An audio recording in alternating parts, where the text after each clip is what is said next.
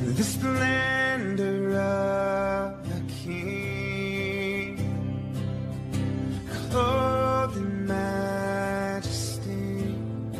Let all the earth rejoice, all the earth rejoice. He wraps himself in light, and darkness tries to hide, and trembles at his voice, trembles at his voice. How great is our God? Sing with me, how great is our God, and oh, we'll see how great is our God.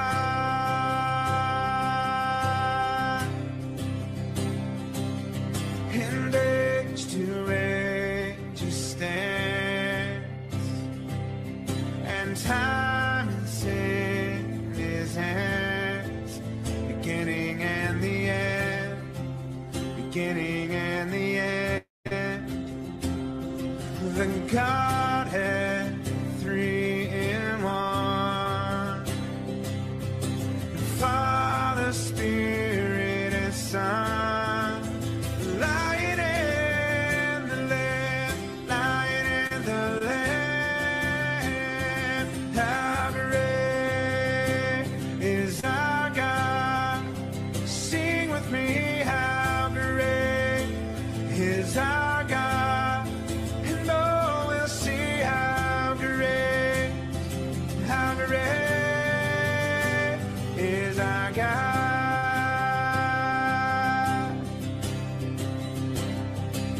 You're the name above all names, worthy of all praise. My heart will sing, how great is our God.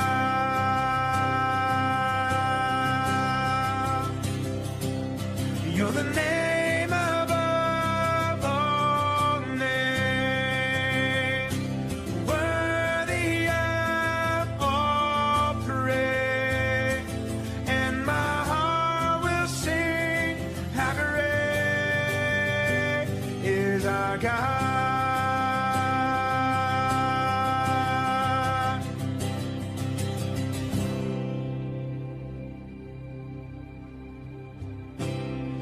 Now great is our God. Sing with me, how great is our God. And oh, we'll see how great is our God.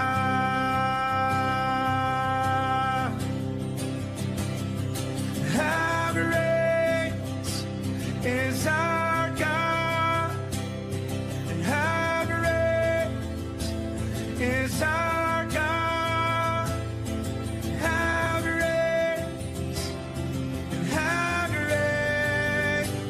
is our God.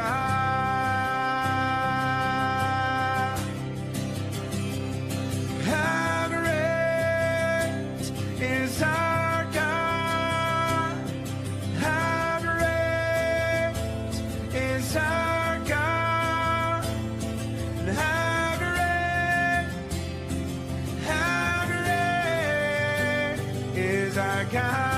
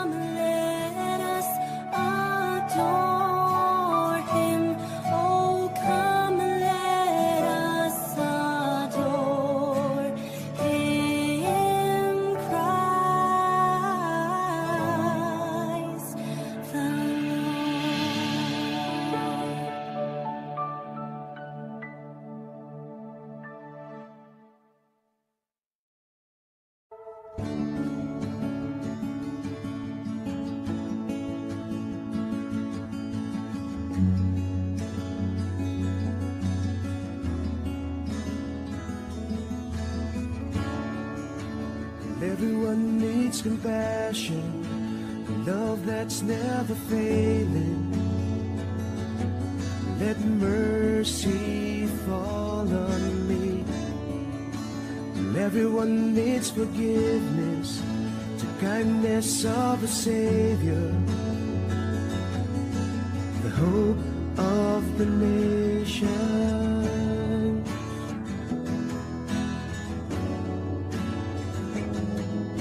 Savior, He can move the mountains. My God is mighty to save. He is mighty to save forever, author of salvation.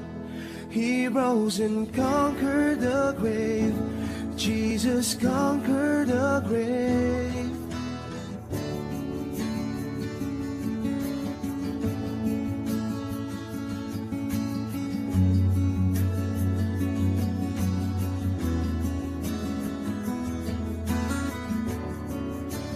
Take me as you find me, all my fears and failures, and feel my life again.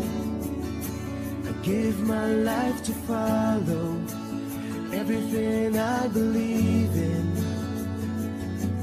Now I surrender,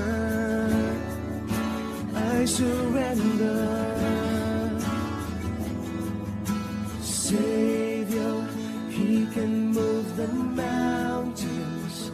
My God is mighty to save. He is mighty to save forever, author of salvation. He rose and conquered the grave. Jesus conquered the grave.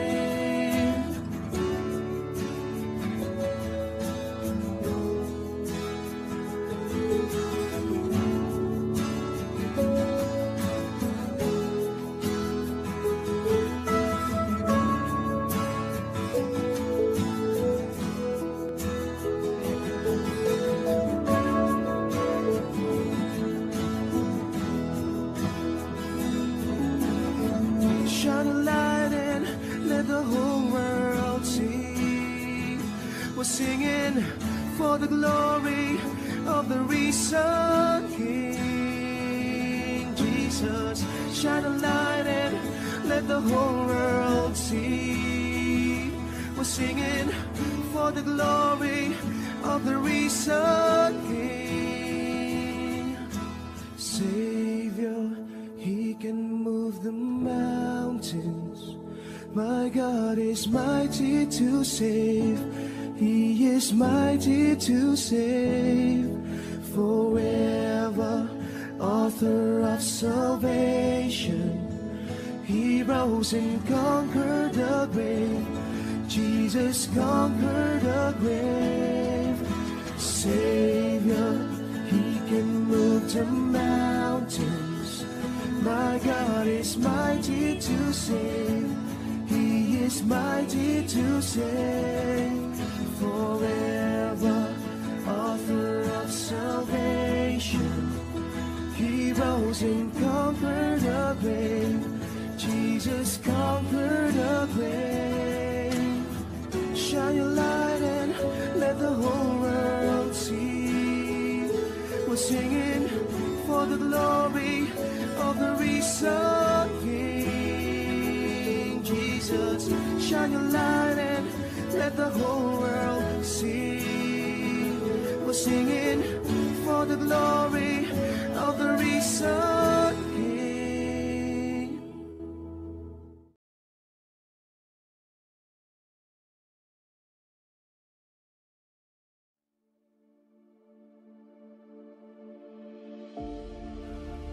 The concept of the right-hand man, it's a concept by which someone that has authority dedicate all his authority to the other one, and he remain inactive, and that one remains active.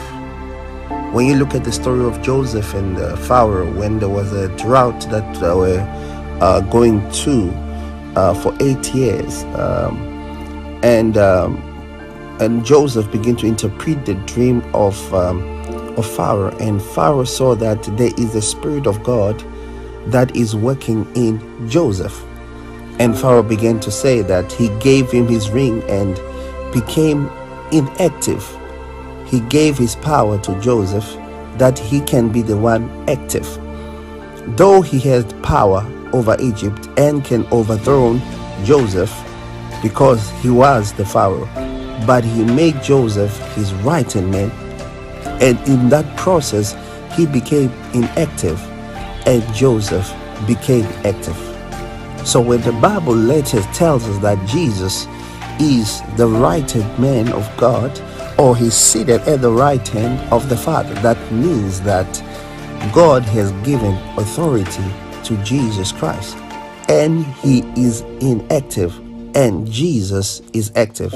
In other words, Jesus is in charge. It means that every executive decision that he makes, sees fit to make, it is established exactly as Joseph was, where he could make decisions of how the running of Egypt should be, and how the distributions of food should be, and who's gonna get the food, and how to save the food during the plenty time, and how to distribute it during the other time. So it's the same way as Jesus Christ. Jesus has been given authority. That means Jesus is active. He is the one in charge. He is the one in charge. Every executive decision that he takes, it is what is taken by God. Like how every executive decision that was taken by Joseph, it was exactly as taken by Pharaoh.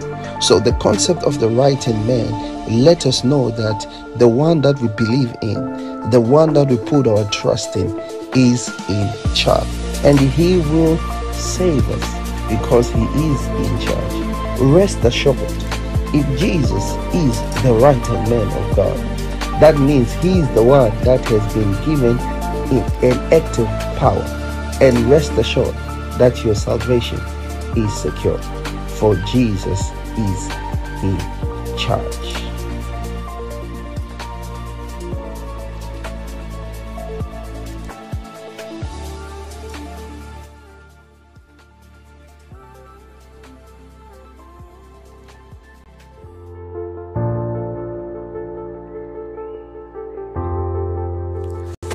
Spiritual giving is something that each and every one of us needs to know. What is spiritual giving? How do you sow in the spirit? Because Jesus said that if you store up your house where thieves and robbers cannot reach, how do you give in the spirit? How do you give to the spirit? It's when you give through the response of the word of God. Because the words that I speak unto you, saith the Lord Jesus Christ, they are spirit and they are life. And each time as a child of God, you want to sow in the spirit so that you can reap, because you only reap when you sow in the spirit. It's when you give in response to the gospel, give in response to the word that you have received. Each time you give based on emotion, you don't reap. Each time you give based on if you love the man of God or not, you don't reap. But when you give in response to the word that you're hearing and the word that is coming and the word you are receiving, then you are sowing in the spirit. And when you sow in the spirit, then you reap 100-fold. Even when you tithe or when you give, whatever types of giving, it has to be in response to the word of God. Be in response to the gospel that you are receiving. And I want to urge each and every one of you from this message that I received from the Lord, give in response to the gospel, not to emotions, not even to if you love the person or not, but the response to the word, because the word of God is spirit and it is life. God bless you.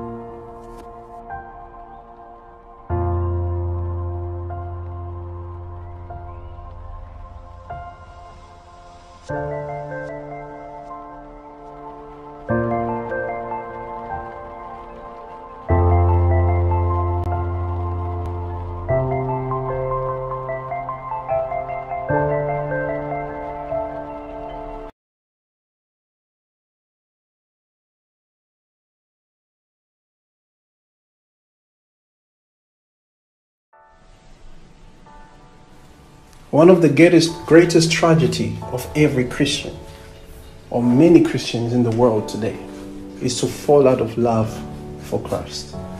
Many don't know it. Many they think that they are, but many have. How do you know that one has fallen out of love for Christ? It's when the activities that they did at first, which when they just got born again, the excitement that they had before, it's no longer there. And that is why the Lord has given me an assignment when I preach the gospel, is to ignite the love for Jesus, not as a command, but as to bring out his love to each and every person and what he has done, so that they can ignite the love that they had in order for them to fellowship with him in prayer, to fellowship with him in studying the word, to fellowship with him. Because it's not about the traditions that are done in your church, but it is about your fellowship with the Lord Jesus Christ. It is about your personal love with him. It's about the heartbeat for the Master. And that is why I'm preaching the gospel, so that I can ignite that love for you, because many have grown out of the love of Jesus Christ. And it is my prayer that as you listen to my teachings, as you hearken to my teachings, all my teachings might ignite how much Jesus loves you, so that the love that you had from him from the beginning might come back again, and you might love him like you did. Do everything for him, because there are many enemies that have quenched your love for him. There are many enemies that have quenched your love for him, which can be offense, which can be disappointment, which can be a lot of things they make, which can be the crowdness of the world. But I want you to know, listen to the gospel, because the gospel is the love message of Jesus Christ to you, so that it can ignite the first love that you had for your beloved love, which is the Lord Jesus Christ.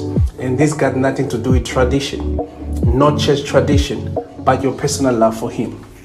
Love you. Stay connected to my team.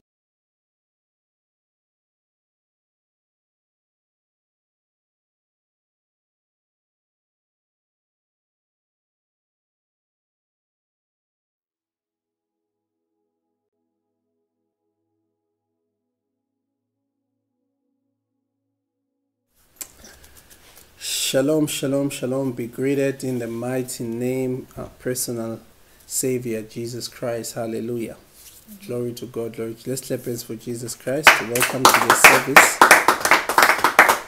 Welcome to the service. I hope you had time to pray as well as you were worshiping. We also had time. We were praying, and we had time to worship too right now. Hallelujah. Amen. Hallelujah. Amen. Say amen. Amen. Say, we thank you, Lord, We thank you, Lord, for this time for this time to pray, to pray, to worship, to worship, and to hear your word. and to hear your word. Glory to God. I'm excited. I'm very excited for the word that I'm about to give you. I'm just praying that I minister to you this word as I've heard it. And everything that God wants you to hear, my prayer is that you hear it. It's quite not say difficult, but it's quite, especially when you look into glorification and adoption. It's something which is very, sometimes for people to understand it, it can, with the natural mind, it might not be easily understood. But I know by the Spirit of God, you're gonna catch it, right? You're gonna catch it, because it is very, very, very, very important. Say very, very important. Very important. Because this completes all the series that, not all the series, but the series that we started on predestination, election. We spoke about predestination. We spoke about election in the gospel. We are still in the gospel. We spoke about justification, right? You remember that? Mm-hmm. Then we spoke about sanctification, and now we're finally into the last part of this codifications of the gospel, which is glorification. Say glorification. Glorification. I remember they were saying that you're gonna teach on glorification in March, and I was like, no, by February I'll be done. And guess what? It's March. I hear what I'm saying. Because to me it made sense, because everything was like this week, that. So my plan was that by I even said January I'll be done. January or early February I'll be done. And guess what? The Lord told me that when you reach glorification, it will be much. And it is much. Praise the Lord. Amen. Say hallelujah. Hallelujah. Say hallelujah. Hallelujah. So we're going to be doing glorification. Glorification. Glorification. Glory to God. Say hallelujah. Hallelujah. Let's go to the book of Romans. Let's go back to the book of Romans because we are wrapping up this codification of the gospel. Then we'll be looking into other things that God is going to talk to us about. Say hallelujah. Hallelujah. And I'll request us to just do a scripture reading before I start teaching you, right? Just a scripture before I start teaching you something. So Romans 8. We're going to start in verse 1. I know we have King James there, and we have New King James, right? I just want us to look into something because there's something I want us to get here. Say hallelujah. Hallelujah. Please make sure that you participate so that you don't miss anything because glorification is very important to be understood. Say amen. Amen. Now the Bible says in King James says, this is First Corinthians. Can you imagine? All right. It says, therefore now there is no condemnation to them that are in Christ Jesus, who walk not after the flesh but after the Spirit. Right? But I want to read it in the CEV version, CSV, English Standard Version, right? It says, therefore there is no condemnation to those that are in Christ Jesus. Why there's no condemnation to those that are in Christ Jesus? Verse 2. Just go to verse 2. It says, for the law, after that the law of the Spirit of life has set you free from the law of sin and death. Do you see that? I know King James add this part, who walk not according to the flesh. It's only King James and New King James and Amplified that add that part, but the rest of the versions, they don't. That part is not there. Are you hearing what I'm saying right now? The part that is there is that therefore there is now no condemnation, and the question is why, right? The question is why? Why there is no condemnation for you? Verse 2. It's very clear why. ESV version. For the law of the Spirit of life, right? For after that, the law of the Spirit of life has set you free from the law of what?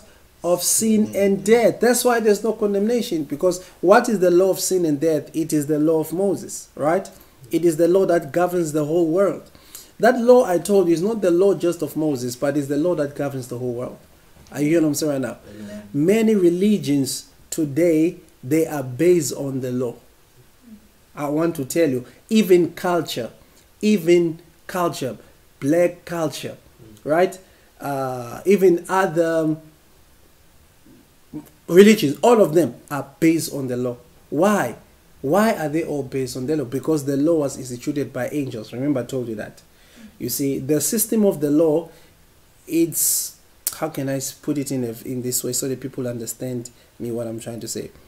The system of the law has been so much corrupted. Not that the law is corrupt. No, the law is good. But it's been corrupted because of the institutors of the law. Some institutors were not faithful. They were not what? Not faithful. Some institutors are institutors that went against God. Are you hearing what I'm saying? That's why you have different beliefs in the world. That's why you have different religions in the world. Because the institutors themselves were very corrupt. Are you understanding what I'm saying right now? Amen. And that's why you find in culture, you still find the law of the Bible in culture. You still find the way they do things is in the law of the Bible because they were institutors of the law. But most of them, because the Bible tells us 1/3 of the angels, they fell with the devil, right? Are you hearing what I'm saying? And then the other one remained with God.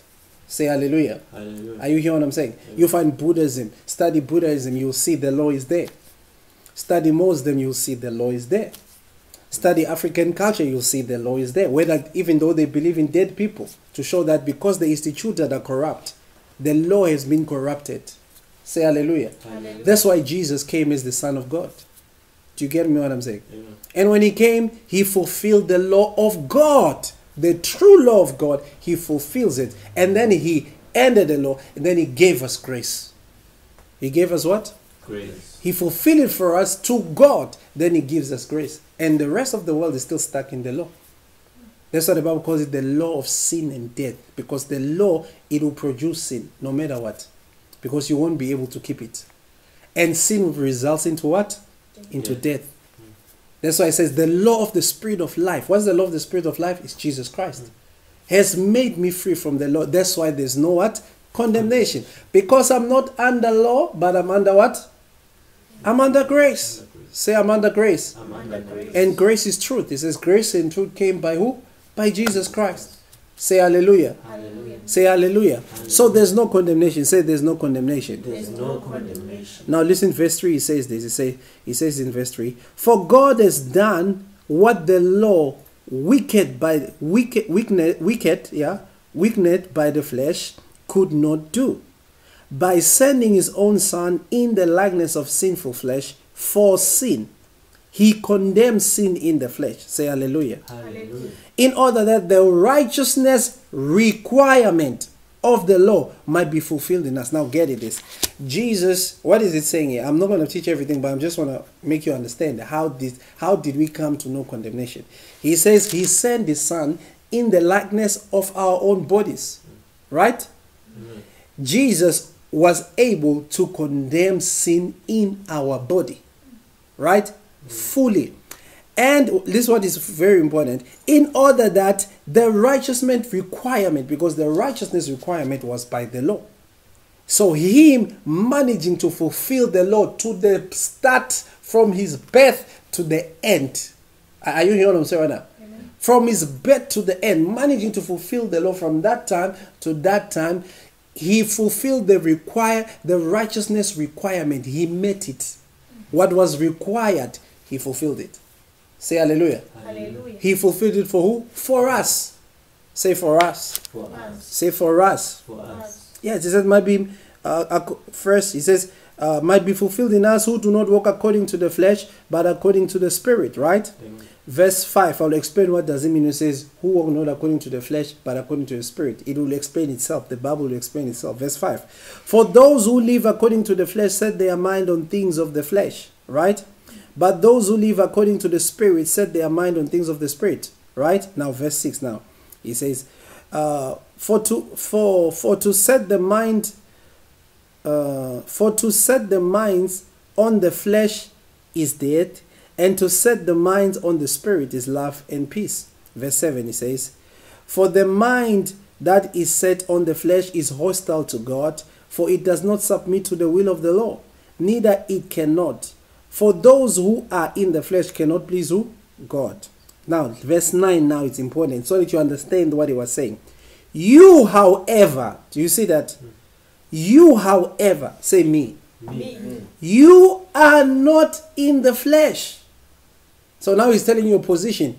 You, however. So it's okay. I heard you, but now you see now Paul what he's saying. Now he said, but you, however, say me. Me. You are not in the flesh, but in the Spirit. How are you in the Spirit? If in fact the Spirit of God dwells in you, you are in the Spirit because the Holy Spirit dwells in you. He's telling you, what I was talking about, those in the flesh, those in the Spirit, I was not putting a confusion on you. Because you are in the what? You are in the Spirit. How are you in the Spirit? By saying, no. You are in the Spirit because the Holy Spirit lives in who?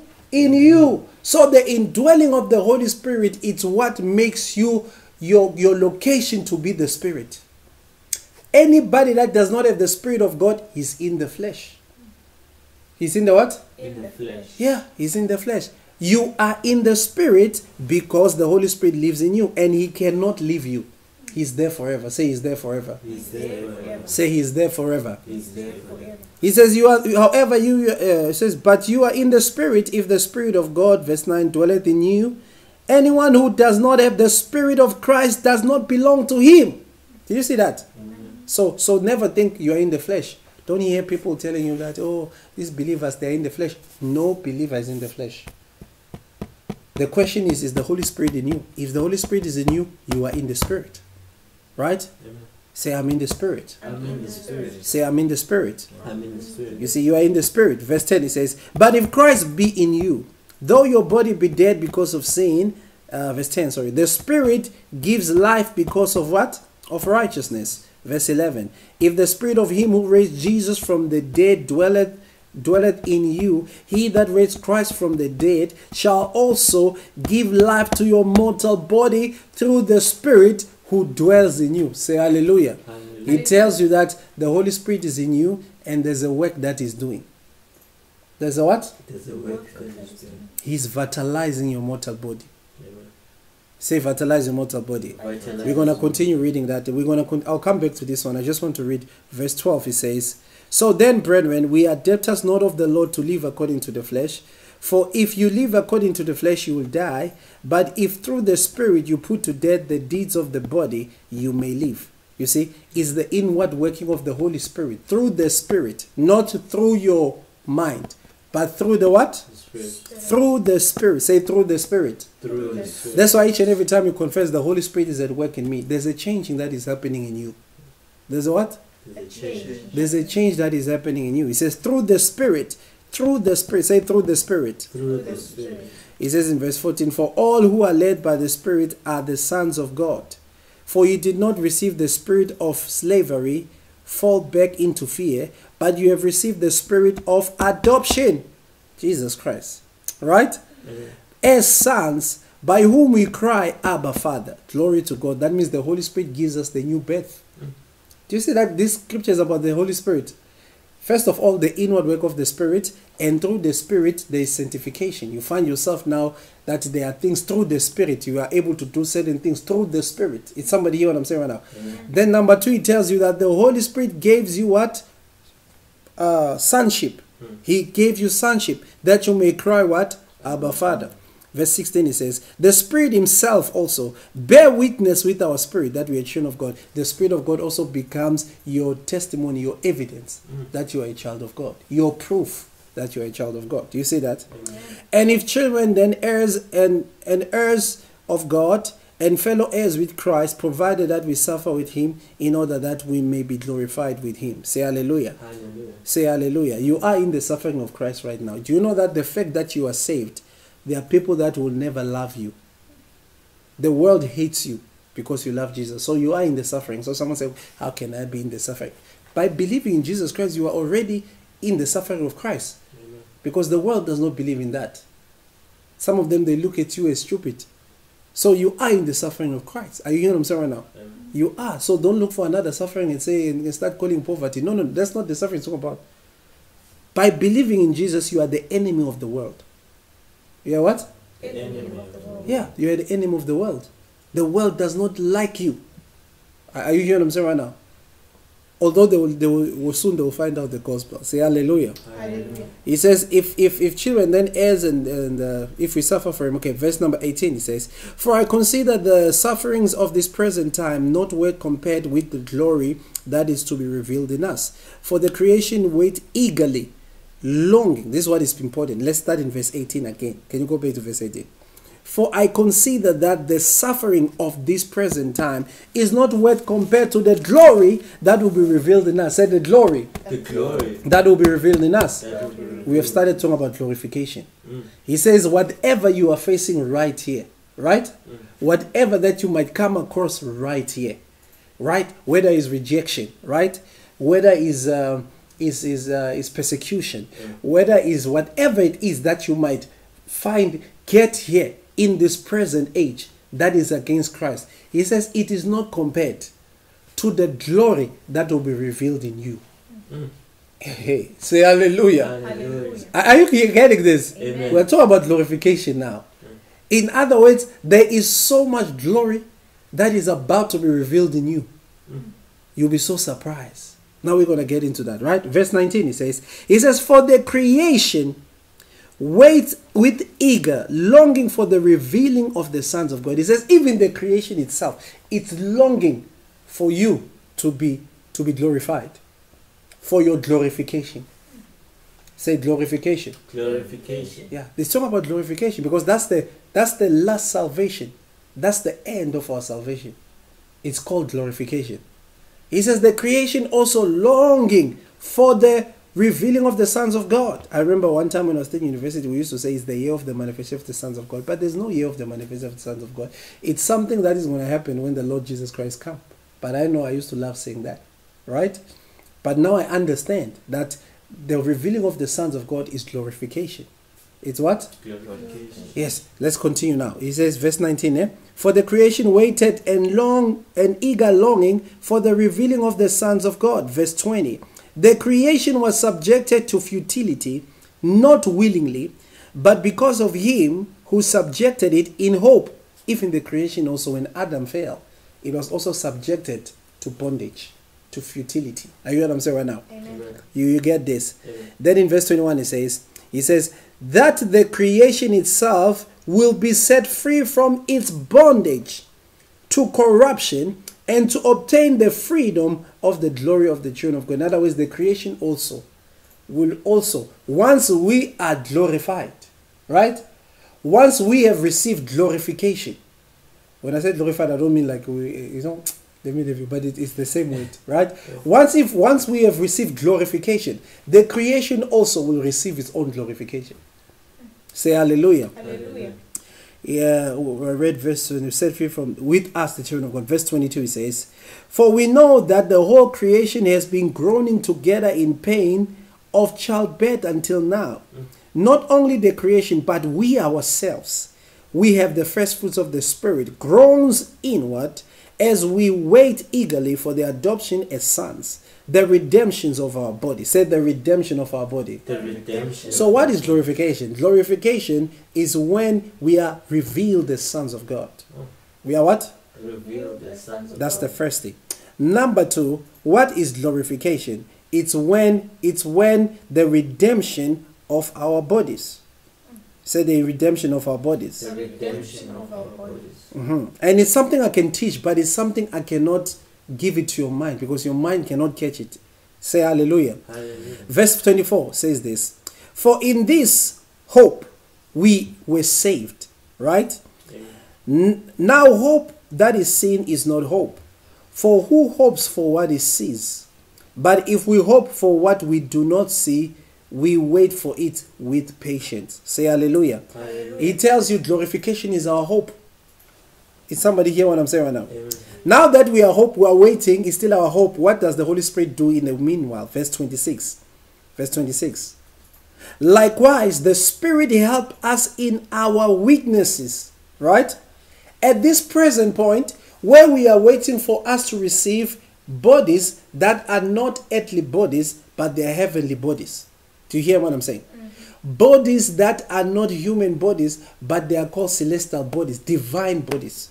Say divine bodies. Divine bodies. Are you hearing what I'm saying right now? Amen. While we are waiting for that, while we are still in this body that decays, he says there's a work that the Holy Spirit is doing. What is that work? Likewise, the Spirit helps us in our weakness.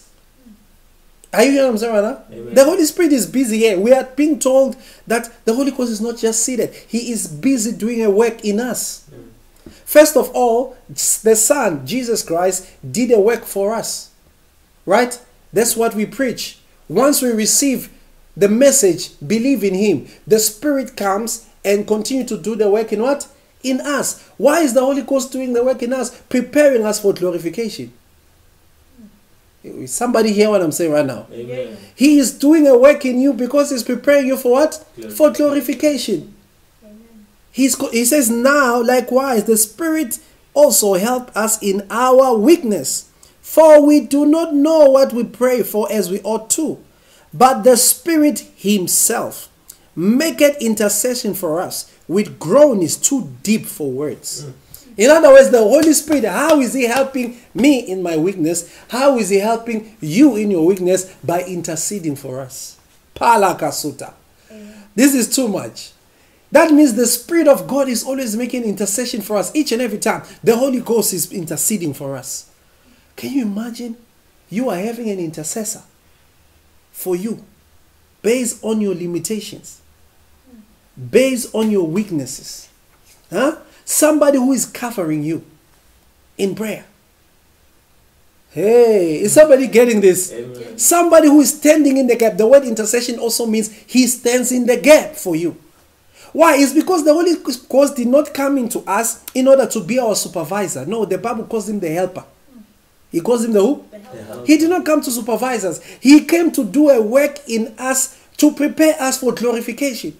Amen. How will the glorification happen? I've already read for you where we read. He said the same spirit that raised Jesus from the dead vitalize your mortal body. He's the one that will do the glorification for us. When the Lord appears, the Holy Spirit will just, and all of a sudden, glorification has happened. I don't even know how to explain. That's what I'm saying. Do you understand what I'm saying? New bodies, the Spirit of God now take over. The work that has been doing inwardly, coming into maturity, manifest.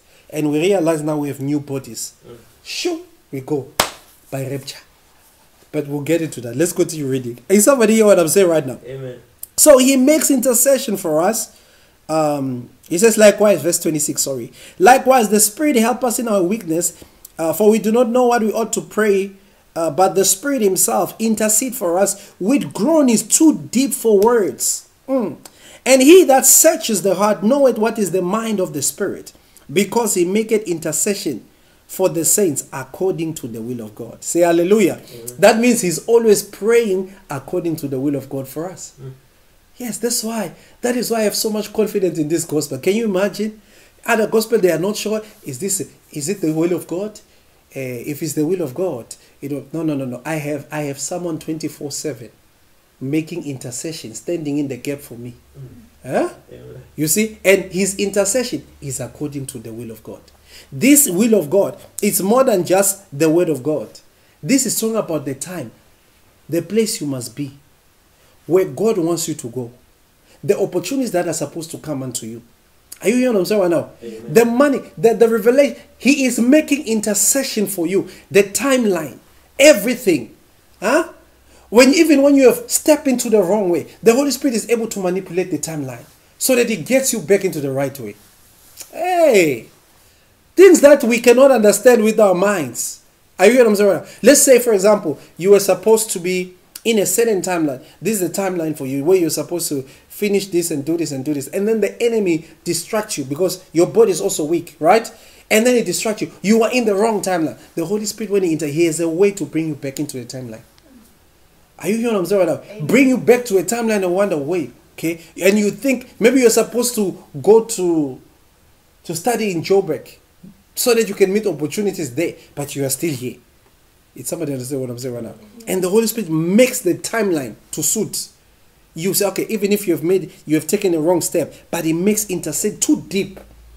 Is somebody understand what I'm saying? Then later on you find out an opportunity happens somewhere.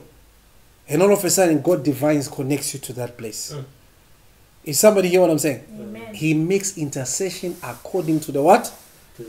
Say according to the will of God. According to the will of God. Say according to the will of God. According to the will of God. Then I cannot be distressed. Then verse 28. Let's read verse 28. I just want to read Romans 8 before I explain. And we know that we know that for those who love God, all things work together for good. It says the reason why, the fact that the Holy Spirit is making intercession for us according to we know that all things are working together for my good.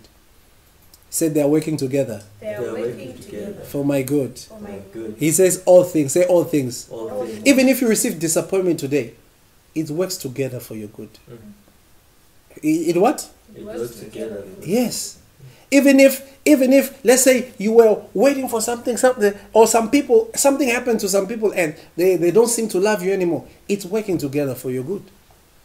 Because why? There's a timeline of the Holy Ghost that he is working with, which is the will of God. Say hallelujah. Hallelujah. Where do I get the issue of timeline? Let me tell you a secret that you don't know. One time I was in meditation and the Lord began to show me how some of our angels are working, because the Holy Spirit works with angels. He's the captain of angels, right? He's the one in charge of the angels. Amen. The whole angelic thing. Are you hearing what I'm saying right now? Amen. Are you hearing what I'm saying right now? Amen. It's something which I will teach some other time. Now, I realize that when angels have to guide you, they go to a library in heaven. There's a huge library in heaven. This is so deep what I'm teaching. Lord Jesus, I hope I won't mess up the message. Right? I hope I'll still mess up. They go and read a book that is written about you. About what? To find a wisdom in something. Let's say you miss let's say you miss an opportunity that's supposed to come to you, and you are in a wrong timeline. Are you observing that? You are in the what? Wrong time. You are in the wrong timeline. The angel will go and pick up a book of other timelines or opportunities and possibilities. This is too deep. Because time is possibilities and opportunities.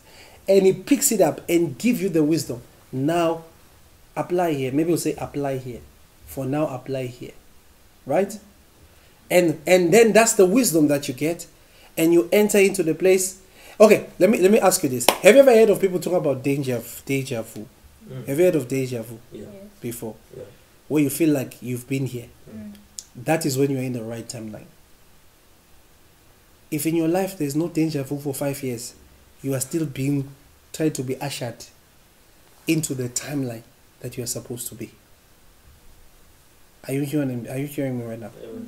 Have you ever had dreams of being in a place but you are not there?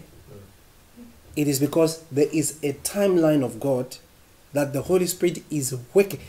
When I'm saying is working, is because there's your will also. I mean, you don't know everything. So sometimes you can be stubborn. Are you observing right now? You can be stubborn and delay the process because of your stubbornness. So that's why sometimes, say hallelujah. Hallelujah. I remember one time when my mom passed on, right, went to be with the Lord. I was studying my high school. And when I went to Limpopo, that's why I knew that I was in the timeline, right? Before I went to Limpopo, in fact, my brother was applying to study here at UCT. Are you hearing what I'm saying right now? And when I touched the brochure, I saw myself here clearly like blueprint. And I told them that I'm going to go to Cape Town. They said, I said, that's what the Lord is saying. I'm going to go to Cape Town. Then I had another vision. I was in a classroom in Limpopo. People were talking a language. I could not hear them. I could not understand what they are talking. Right? When my mom passed on, that's when now my uncle took us. We were there. Deja vu happened. I've been here before. Are you what I'm saying right now? That means God was putting me in that timeline. And from there on, He begins to prepare me for ministry. And then I had another one. Now my timeline got disturbed at some point. Because I passed well at school and now my family wanted me to rush to come to Cape Town. I knew that I'll come to UCT, but I had to first go to Joburg and do a gap year and study, teaching, studying ministry, through a certain university of Christ Embassy, actually. I was supposed to go and study there. They were having a school of something. And my family really felt that I need to go to school first. They took me off the timeline. I came in here very early than I was supposed to. And I cried. I realized now. I realized I'm out. There's no deja vu now. This is not the deja vu. The deja vu is supposed to be that side. I don't know if somebody's hearing what I'm saying right now. Are you understanding what I'm saying right now? Yeah. So the Holy Spirit is making intercession for you according to the what? The will of God. Although that timeline was missed, but the Holy Spirit has a way. Right now, I always see myself in this country, the USA. Right? It's so strange. It's so strange. I've lived there. I've what? I'm telling you now because when it happens, then you'll know that I told you. Normally, I don't share the things that... Everything I've seen, everything. My going to the flights, going there, everything. When I say everything, I mean what? Everything. I mean everything. Even some few weeks ago, same thing. I was in another state there. I never know the name of that state. I never knew the name of that state. But when we do the research and I discovered there's a city like that. Huh? I was even shocked. What? Are you hearing what I'm saying right now? And I was landing there. Several times I see going there. Are you hearing what I'm saying right now? Are you understanding what I'm saying right now? Why? This is the Lord bringing me back to what? To a timeline. Sometimes I saw people, I was ministering to them there, preaching to them. And already we're having people that are connecting from that side. It's not a surprise. It's not a what? Surprise. It's not a surprise. It's the timeline. So when I say all things work together for good, is that everything works together. Whether today your job comes to an end, it works together for good. Maybe the Lord wants to open that opportunity somewhere where you are supposed to be at this time. Does somebody understand what I'm saying right now? Amen. Allow the Holy Ghost to work through you. Say hallelujah. Hallelujah. Say all things work together All things work together for my good. for my This good. is not my sermon, but let's continue. Let's continue. He says all things work together according to his purpose, right? Amen. Verse 29 he says, for those whom he foreknew, he predestined to be conformed to the image of his son, in order that he might be the firstborn amongst many what? Brethren. You see, now he's talking about what we spoke about, predestination. Now I'm rushing there. Predestination. Verse 30 he says, for those whom he predestined, he called, and those he called, he also justified, and those whom he justified, he also what? Glorified. Say hallelujah. Hallelujah. Say hallelujah. Hallelujah. Then he concludes by saying, because of this process that is done to us, what shall we say then to these things? If God is for us, who can be against us? Amen. Do you hear that? Paul is boldly speaking now. If God has done all these things, then what shall we say? What shall I say? That I'm justified, I'm adopted, and glorified. What shall I say? If God is for me, who can be against me? Say hallelujah. Hallelujah. Verse 32 he says, he who did not spare his own son, but gave him up for all, how will he not also with him graciously give us all things? That's what's Paul's conclusion. I don't know what is your conclusion after you read the gospel. Say hallelujah. Hallelujah. Who shall bring any charge against God's elect? For it is God that justifies. You see, now he's continuing again. He says, who can bring a charge against you? Who can come and speak against you and bring a charge that, hey, look at you and this and this? He says, because God justified you. Say, God justified me. God justified. He says, who is to condemn? Christ is the one who died. More than that, who was raised, who is at the right hand of God, who is indeed is interceding for us. What is he saying? He says, who can condemn you? No one can, because Jesus died for you and he rose again from the grave. Do you see that? Amen. Then he comes in verse 35. He says, who shall separate us then from the love of God? Hey, do you see that? He said, now who shall separate us from the love? Shall tribulation? No. Distress? No. Persecution? No. Famine? No. Nakedness? Ooh, no. Or danger. I'm saying nakedness, it means what? When Adam and Eve fell, they were naked. He says, even nakedness will not.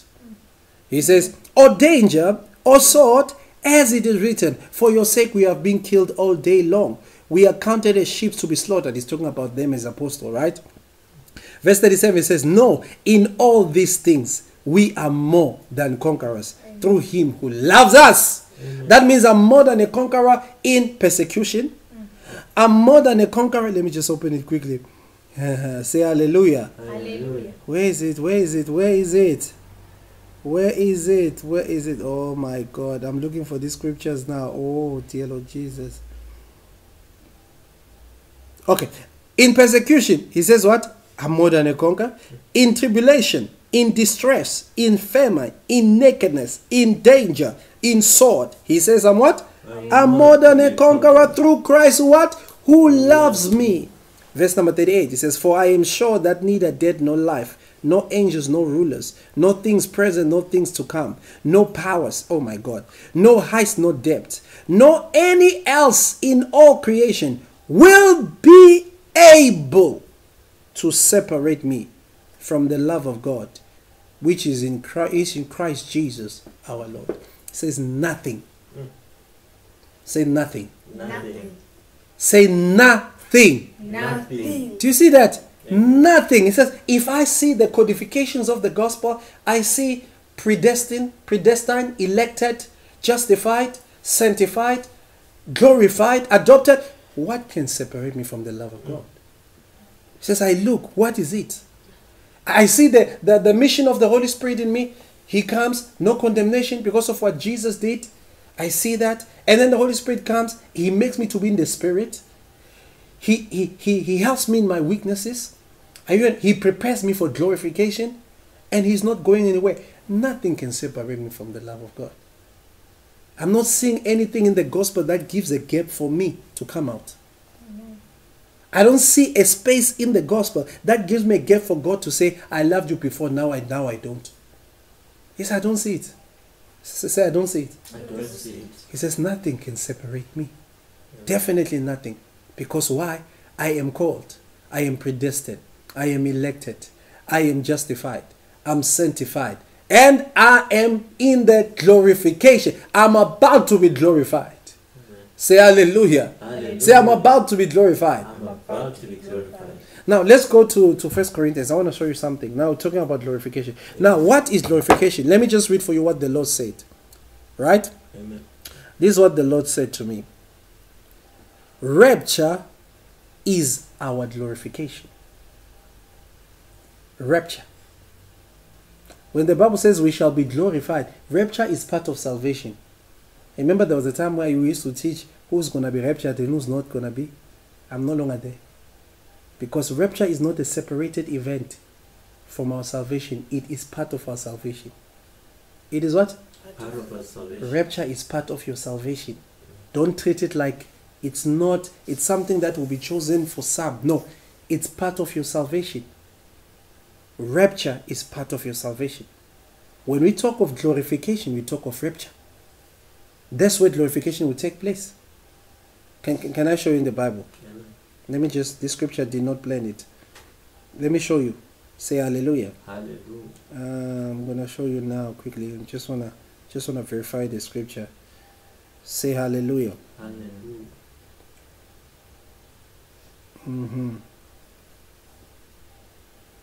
Glory to God.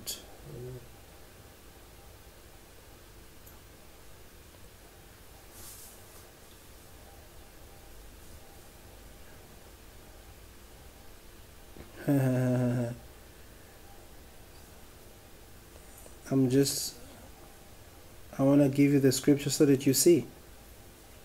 1 Corinthians chapter 15. Let's go to 1 Corinthians 15. In fact, 1 Corinthians 15 has a lot.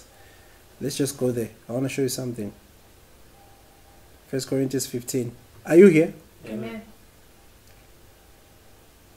15, verse number...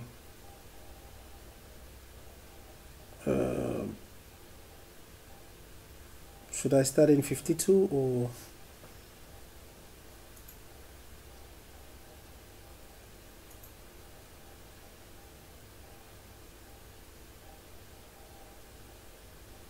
Okay.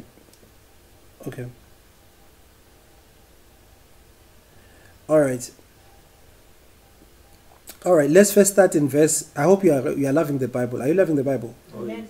Okay, let's first start in verse 50. Right, listen to what he says in verse 50. Ne? Verse 50, he says, are you in verse 50? ECV says, I tell you this, brothers, flesh and blood cannot inherit the kingdom of God, nor does perishable inherit imperishable. He tells you about your body. Your what? Your body. This body cannot inherit the kingdom of God. Now, when people now read this religiously, they think of it in the state of sinning and all that. No. He's talking about this what? This body. Flesh and blood will not inherit the kingdom of God, right? Mm-hmm. Nor does perishable, because it's perishing, neither inherit the imperishable. Verse 51, it says, behold, I tell you a mystery, when it shall happen, right? When glorification shall happen. We shall not all sleep, but we shall all be changed. Otherwise, we are not all going to die. Mm. Some of us, we will not die first before rapture meets us, right? Some of us will still be alive, right? He says, we shall not all sleep, but we shall all be what? Be changed, because it's what? Glorification. In a moment. This is too much. It shall happen. You know what moment is? Moment is split second. You know a second? Moment is like a split second.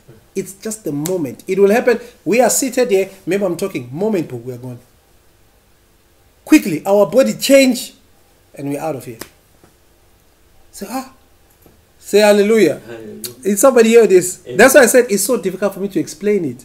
But because we cannot phantom it. Say hallelujah. Hallelujah. In a moment, verse 52. In a moment, in a twinkling of an eye, like this, when the twinkling of the eye, right? At the last trumpet, for the trumpet will sound, and the dead will be raised imperishable, and we shall be changed. For this imperishable body must put on imperishable, And mortality must put on immortality. Can I read it in King James, especially this part? Let me just change to King James. I know you guys have King James there, right? Let me change it to King James. I want to read. I want you to see. Where's King James now? When you are using a phone sometimes. King James, right? Okay. I want you to see this. This is too beautiful. King James put it very beautiful. Say hallelujah. Hallelujah.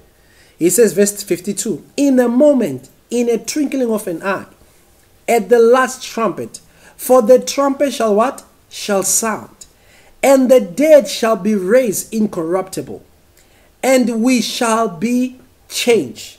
For this corruptible must put on what? Incorruptible. And this mortality must put on what? Immortality.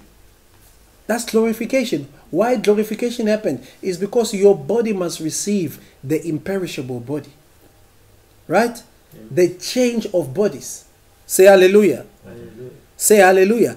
So that we can be like Christ. Say hallelujah. Hallelujah. Let me show you another scripture again. Why I'm saying rapture is glorification. Right? Amen. I'm just opening these scriptures. 1 Thessalonians chapter 4. 1 Thessalonians chapter 4. Open it in your Bible. Let me just open it. Chapter 4, 1 Thessalonians. Are you here? Oh yes. Are you blessed? We are blessed. Are you blessed? Amen. Say we are blessed. We are blessed.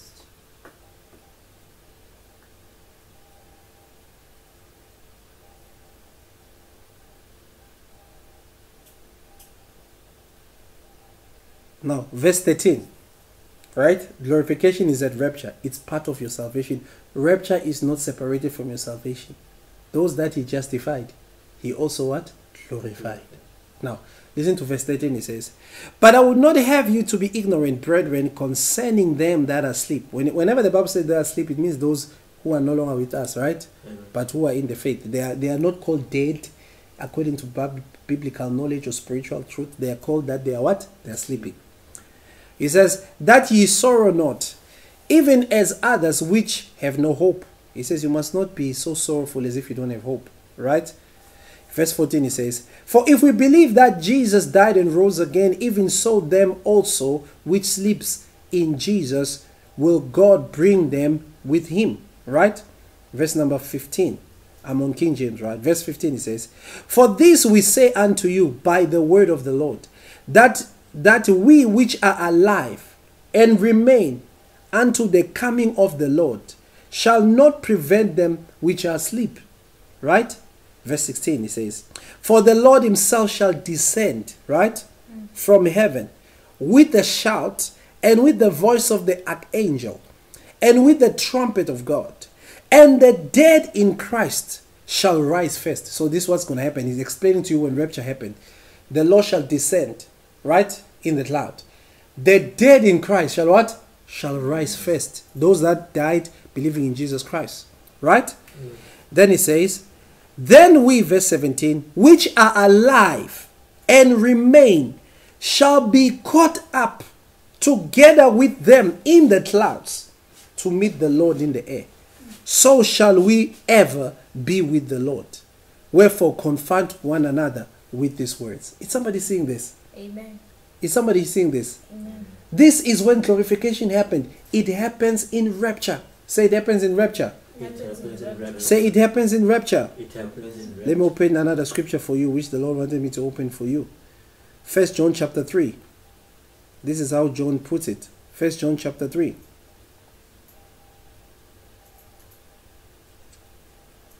From verse 1 first to verse 3. Right? Do you see it? Are we there? We- 1 John chapter 1. 1 John chapter 3. Chapter 3. Verse 1. Behold, what manner of love the Father has bestowed upon us, that we should be called the what? The sons of God. Therefore the world knoweth us not, because it knew him not. Verse 2. Beloved, now are we the sons of God, And it does not yet appear what we shall be. You see, even him says, we don't know what we shall look like. Right?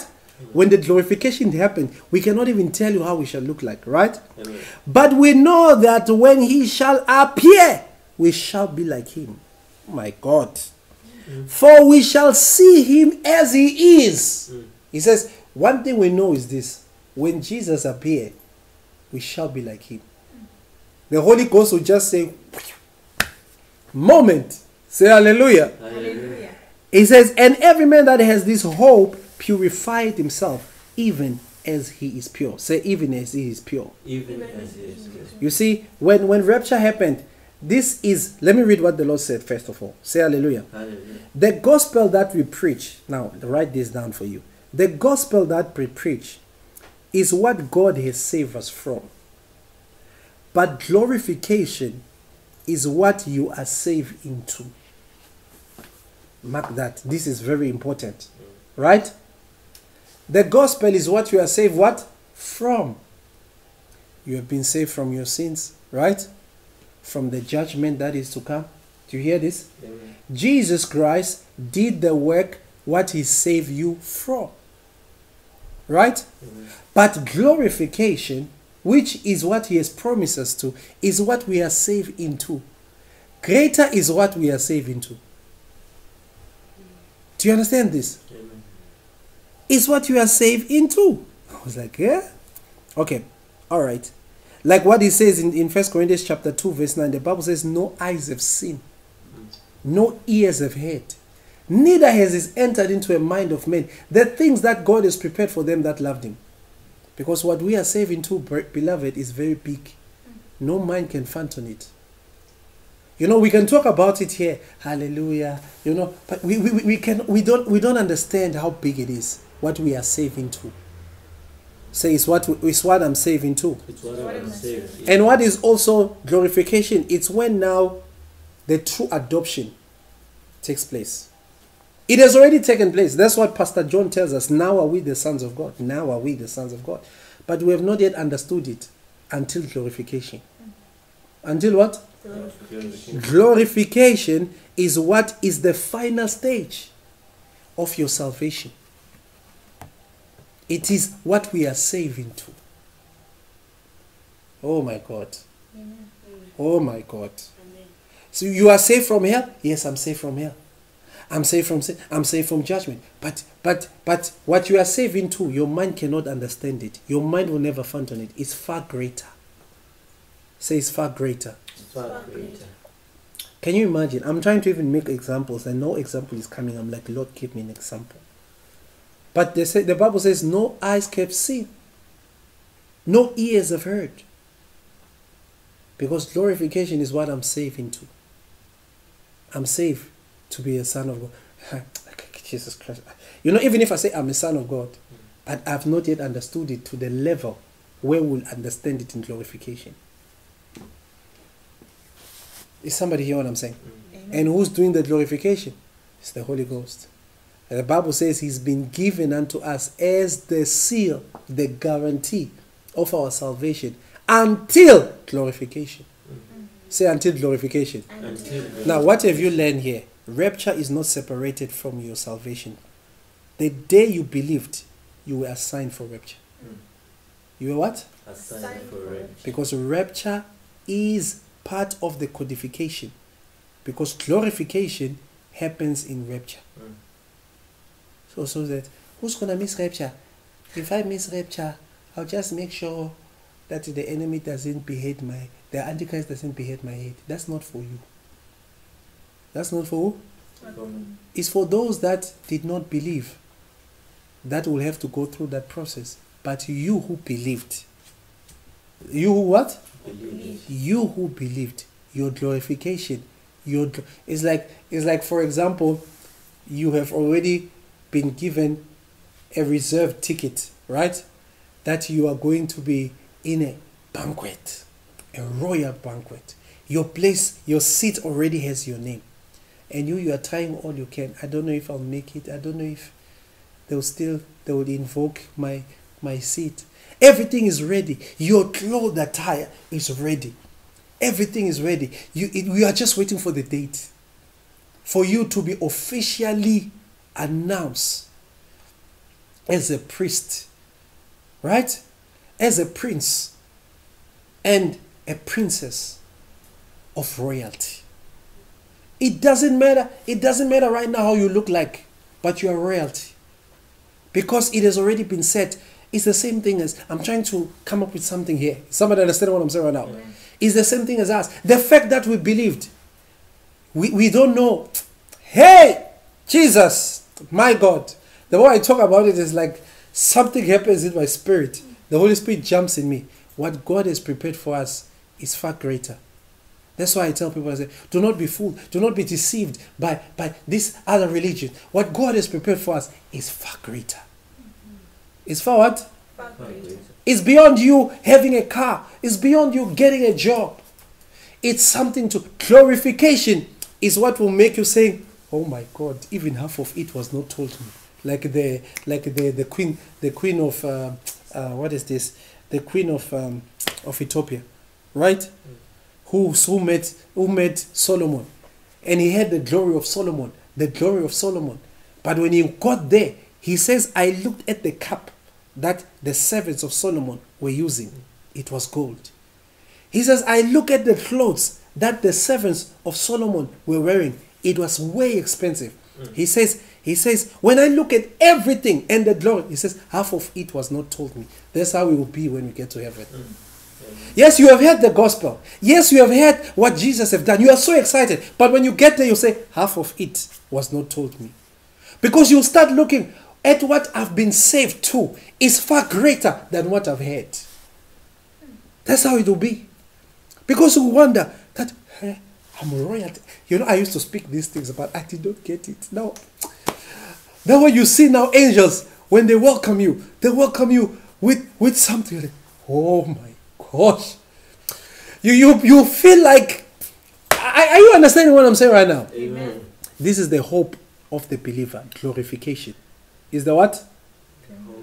The faith of the believer is what Jesus has done. Justifying you through his blood, right? Sanctifying you by the Holy Spirit. That's the faith. But the hope is glorification. So, rapture is not separated from your salvation. Say it's not separated Is not separated from my salvation. from the salvation. Rapture Rapture is the end is the end of my salvation. of the salvation. Yeah. Your salvation has faith, and your salvation also has what? Has hope. And the hope of your salvation is what? Glorification. So that's why the Bible says, anyone who has this hope in himself purifies himself. Each and every time you think you are going through something, just think of the hope. What is awaiting for you? It's far greater than what you can think. It's far greater. Say hallelujah. Hallelujah. The Bible says some of the people in the Bible, he says they sought for that glorification. By faith, they sought for it. They never wanted to live in this world. And God was pleased. Are you hearing what I'm saying right now? There are people, one of them was Enoch. Enoch, what we got, he wanted to see this place. He says no, until he was taken. Not that he died. He never even died. His body was never found. He was translated. That's where the rapture possibility, revelation started. Because what God did to Enoch, he promised to do it to us. Because Enoch was changed, transformed, and now he was a heavenly being without dying. Without what? Dying. But the Bible says, even those that died, they will first rise. Even those that remain, they will also go to the glorification process. Say hallelujah. Hallelujah. Say hallelujah. Can you imagine that? Look at how beautiful it is. And when you enter there in heaven, you look at the streets. You look at the colors. Dear Jesus. You look at yourself, the glory that you have. You will say half of it was not told me. I'm telling you, even myself, I know God told me this. Says you will say like that queen of Ethiopia who said to Solomon half of it. You will also say the same thing. He will say about my glory when I reach heaven, half of it was not told me. Last scripture, First Colossians. We are done. First Colossians chapter 1, right? Amen. Verse First Colossians 1 verse 27. Say hallelujah. Hallelujah. Are you getting something? Yes, amen. Hey, are you getting something? Oh, yes. Listen to what it says. 127. 127. Colossians 127. Listen what it says. It says, to whom God would make known what are the riches of the glory of the mystery amongst the Gentiles, which is Christ in you, the hope of glory. You see? The Christ in you is the hope of glorification. The Holy Spirit in you, because that is Christ in you. Remember, Christ is the Spirit of Christ. When the Holy Spirit came to Jesus, it was called Jesus Christ, right? So, Christ in you. The Holy Spirit is Christ in you. Are you hearing what I'm saying right now? Amen. Christ in you is the hope of glorification. He's already doing the work in us. He's already what? Doing the work. He's the hope of glorification. So if someone says, am I going to make it to scripture? Am I not? Stop that. Because you are doubting what God has done. Right? Amen. Christ in you. The what? Christ in you. What is Christ in you? The hope of glory. The hope of rapture. The hope of glorification. Because he's in me. Because he's in me. Say he is in me. He is in me. Because he's in me. Because I am set up for life. I am set up. I am set up for eternity. I am set up for Christ in me. Christ in me. The hope of glory. The hope of glory. Do you see it? Amen. He's the hope of glory. Your union with Christ is the hope of glory. Come on, clap your hands for Jesus Christ. I thought after sharing such a big blow, you would clap hands like seriously. Clap your hands for Jesus Christ. I'm telling you, He's the hope of glory. Father, in the name of Jesus, we thank you. For we know that glorification and adoption, the manifestation of sons of God, it's part of the process of our salvation. It's something which is part of the codification. And we thank you that, Father, he that began a good work indeed in us shall accomplish it until the day of Jesus Christ. Christ in us, the hope of glorification. We give you praise, Lord. We thank you. I pray that they might have this hope in them, because no eyes have seen, no ears have heard, neither has it come into our mind, the thing that you are about to blow us with. Yes, we can read about it, but the day we see it, we shall say, like that Ethiopian queen, that half of it, even quarter of it, was not told us. We thank you, Father. I pray that, Lord, you give each and every one of us this understanding. You give those that are watching me online this understanding. For everybody that has this hope in himself, purify it himself, even as he is pure. Say hallelujah. Hallelujah. Say hallelujah. Hallelujah. Father, we thank you, Lord. We glorify you. In Jesus' name. Praise the Lord. Amen. Amen. Come on, let's clap hands for Jesus Christ. That's why the Bible says, maintain your confession. Right? Amen. That's why the Bible says, he that believe till the end shall be saved. What is talking about? Glorification. I hope you have been blessed by this word. Amen. I've tried by all means to make it simple for you, but it's something we cannot understand. Glorification is when we look like Jesus for real. For real. Say for real. For real. Love you so much, and God bless you. Have a wonderful week. I want you to know that God is, you are blessed. You are blessed. Say hallelujah. Hallelujah. Because the blessing of Abraham is in operation in this world. That's what other people don't understand. While we are waiting, let's operate in the blessing of Abraham. Say hallelujah. Hallelujah. And we are waiting in hope, because when we get there now, it's glorification. It's now what? It's glorification now. But here, it's the faith in what God has done and the blessing of Abraham. The faith of what God has done and the blessing of Abraham. When Jesus comes, now is glorification. Love you so much. See you again on Friday for a wonderful, wonderful word of God that we're going to have. The Lord will give us instruction what to teach on. I'm so glad that we have had a wonderful time talking about codification of the gospel. You know, my advice to you and all that are here today is that you might have to go back and listen to these teachings again and build yourself up in these teachings again, because they are life-changing. they are life-changing. Say hallelujah. Hallelujah. I love you so much. God bless you. See you again on Friday. Have a wonderful week ahead of you, productive. You remember you have the blessing of Abraham, and you shall be fruitful in what you do. Say hallelujah. Hallelujah. You shall be fruitful in what you do. You are blessed in Jesus' name. God bless you. Love you so much, and shalom.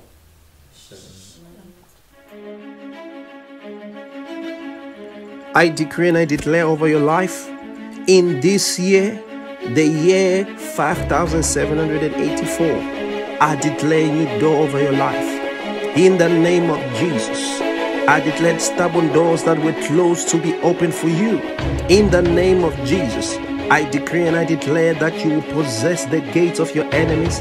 You will possess the gates that has your inheritance.